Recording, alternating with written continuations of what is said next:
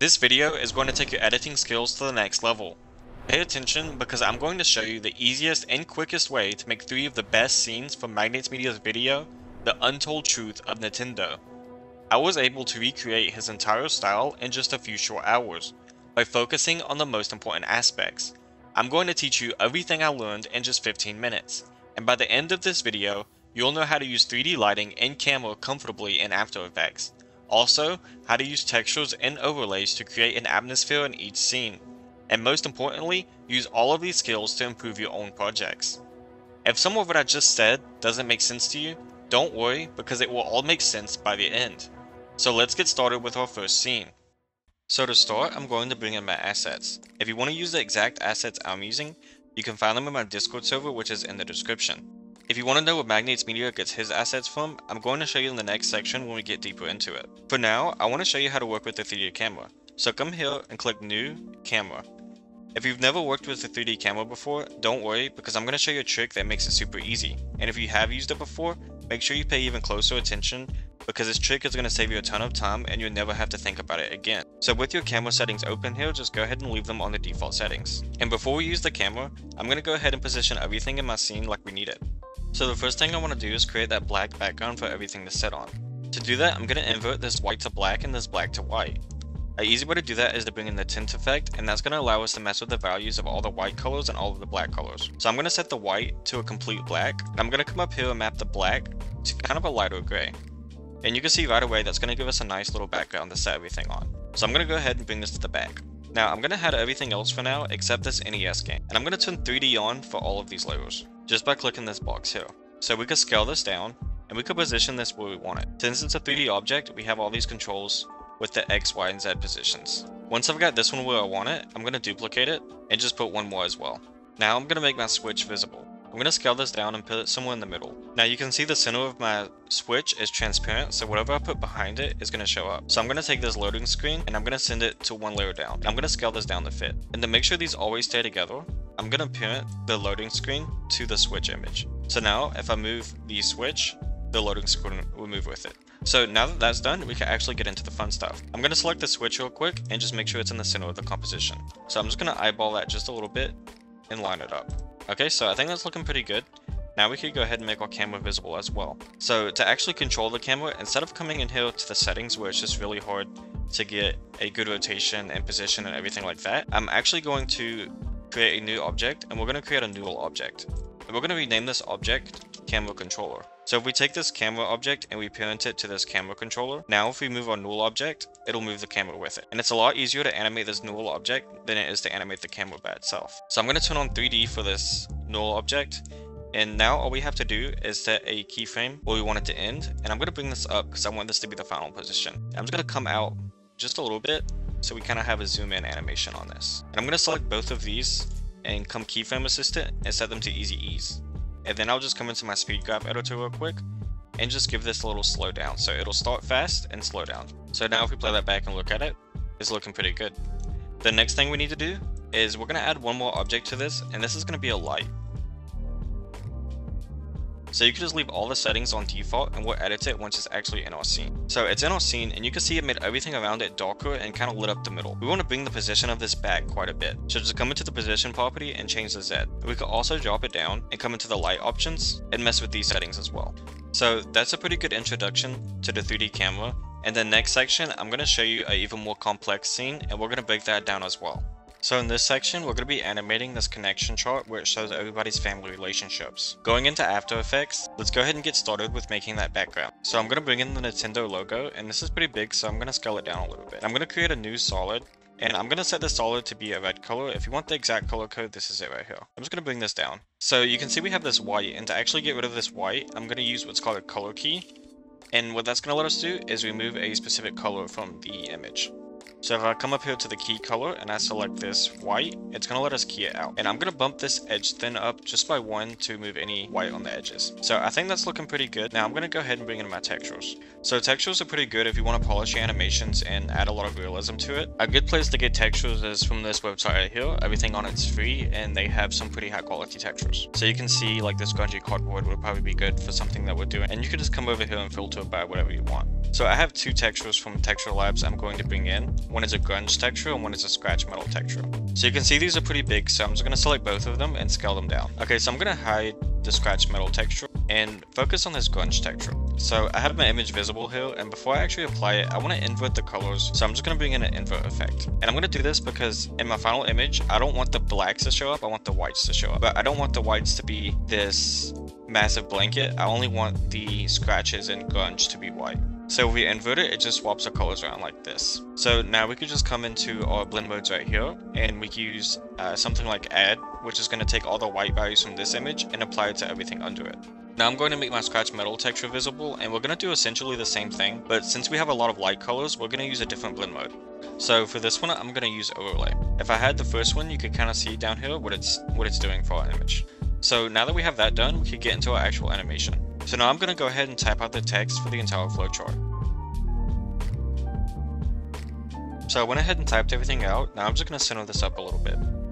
So I think that's looking pretty good. I'm going to go ahead and bring in my images now. So I have this image representing his wife, and then I have an image of him as well that I'm going to bring in. And I'm just going to select both of these and click the center. And make sure you set to selection, and it's going to center it to the text or whatever you last selected. So I'm going to duplicate this and just bring it down. Okay, so everything's lined up now. We're going to go ahead and do that border that you see around the edges. So to do that, I'm actually going to use a roughen edges effect. And if you swap this to roughen color, and I zoom in here so you can see a little bit better, you can see it's putting this brown color around the edges. So I'm going to set this to white, and I'm going to bring this border up so it's a little bit thicker. And we want to bring the sharpness down. We get a solid line, and same with the fractal influence. So I'm going to bring my scale up as well. I think it's looking pretty good. Maybe make the border just a little bit bigger. And I'm going to copy this effect and paste it on the other images. So it's a little difficult to see because this is white on white. So I'm just going to take a levels effect and plop that on this. And this is going to let us mess with our white values. So I'm going to bring the white down here up just so it gets to be a little bit more gray. And I'm going to do this before the roughen edges. And that's looking pretty good. I'm just going to copy and paste that to this as well. So because of how our image is, this roughen edges is looking a little bit different. So we can fix that by messing with the settings. I'm gonna bring the scale down a little bit on this one and make sure that's reflected on both. So I changed these just a little bit to match the other two as well, so everything's looking good now. I'm gonna give us a little bit more space here. We're gonna start drawing that line. So to do the line, it's pretty simple. You're just gonna take the pen tool and you want to start here, and we're just gonna come across and connect them like this. And we're gonna make a separate shape layer for the second part. So we need just a little bit of space. And I'm gonna come here and about in the center of it, just connect it like this. Okay, just making sure everything fits. I'm gonna bring this up a little bit so it's more in the center. I'm gonna come over here and I'm gonna grab the glow effect. I'm gonna add this to all of our text layers, just keeping it on the default settings, and that's gonna make everything look a little bit more vivid. Also gonna take both of these shape layers and add it there as well. Okay, so I'm gonna take both of these and just center them up a little bit more, and I think that's pretty good. So now we want to animate this line here. So the way we're gonna do that is we're gonna come into the shape layer and drop this down, and we're gonna add a trim paths. And the way we want this to animate is both sides at the same time. So we have these end and start positions. We're gonna set them both to 0. Okay, so I've got them both set at 0. I'm going to set a keyframe for that, and I'm just going to bring up the end position a little bit. So we're actually going to move this offset right here, and I'm going to come forward a little bit in my timeline, and I'm going to bring this end about to this, and I'm going to bring this start to about here at 100. So I want to position this in a way using this offset that's going to center everything up for us. So as we decrease this start position, we want it to be expanding, and as we increase this end position, we want it to be expanding. So we can see we're kind of getting some discrepancy at this point, so that's the point we want to line up. So now if we play it back, we have this start here coming to the center, and if we mess with this end position, we have this position here coming to the center. So let's just go ahead and keyframe those now. So we want it to come in like this. We'll just need to flip these keyframes around now. And this one needs to go ahead and approach 0 completely. So I'm going to give easy ease to both of these. And you can see it's not quite in the center there, so I'm just going to mess with this offset just a little bit so it's centered up. So now if we play it back, it's looking like this. So I'm going to go ahead and bring this down on my timeline. And I want to take these two elements with the name and the picture, and I'm going to do Ctrl-Shift-C. And I'm going to move everything to pre-compositions just so we can control both of these at once. And I'm going to come to this pre-comp, and I'm just going to name it Coma Honda. So I'm going to set a position for this, and we want this to kind of fling out from the initial position. So we want it to be behind the man, and then she kind of slides out at the beginning. So we want it to end in this position, and we want her to start in this position. So I'm just going to bring her over here. Okay, I think it's pretty good. I'm going to set both of these to easy ease, come to the speed graph, and just give it some motion. It's a little bit too fast, so I'm just gonna give it some more space. Okay, I think that's pretty good. And we want these lines to start just a little bit more down. So I'm going to select both of these, and I'm also going to select this shape layer here. And I'm going to do the same thing. I'm going to pre-comp it so we can animate these all at once. And I'm just going to rename this to her name as well. So now I want this to fade in. So I'm just going to set an opacity keyframe, and we want this to start at 0. And once these lines connect right here, we want it to fade up. Okay, I think that's pretty good. I'm going to bring it down just a little bit. Okay, so we have a pretty simple animation here. Now we're going to take it up a notch. I'm going to select all of this and pre-compose it. And I'm going to call this the family tree. And as soon as I create that, I'm going to come back into this pre-composition, and I'm going to take this solid down here, and I'm going to scale it up significantly. And now just clicking tab, I could come back to our main comp.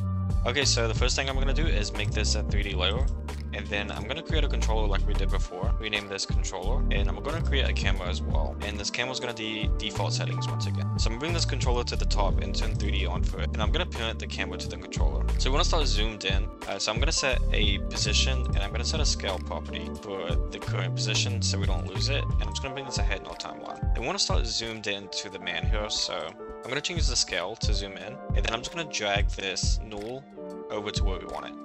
And you see the advantage of having this null now, it's really easy to control the camera. So we kind of want to follow it as she comes out, so we're going to come forward a little bit, and we're just going to bring it down here.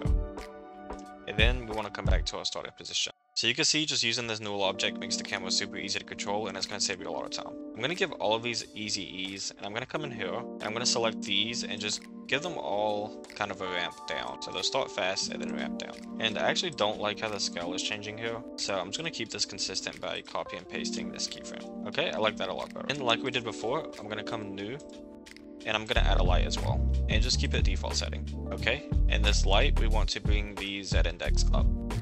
Okay, I'm going to come into my light options and change this intensity just a little bit to make it a little bit brighter. So by this point, you should be understanding the 3D camera a lot more and how you could do some very interesting 3D effects pretty quickly and pretty easily. In this next section, I'm going to show you some other cool stuff you can do. So let's get right into that. Okay, so this next one, we're going to take that null object concept one step further, and I'm going to show you some more things you could do with a null controller. So I'm going to go ahead and bring in my assets. Essentially, I have these frames, and I have two images that I want to swap between. So we have this first image, which is of Tokyo streets. I'm going to put that behind my overlay, and I'm just going to take both of these and pre-compose them. And I'm just going to name this frame 1, and I'm going to hide that for now, and just bring in my second image as well, and scale this up just a little bit so it fits in nicely. Okay, and then I'm going to take both of these, and I'm going to pre-compose them. Just name this frame 2. So we have both the frames now. I'm going to create a null object, and this is what's going to be driving the transition. I'm going to rename this controller. I'm also going to center it in my composition.